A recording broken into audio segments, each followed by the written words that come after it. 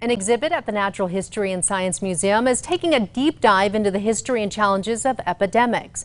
It looks at how epidemiologists and other healthcare workers have fought widespread viruses around the world throughout history. Specifically, the exhibit will highlight the origins of diseases that can be passed between humans and animals, the role humans play in the spread, and why some outbreaks become epidemics.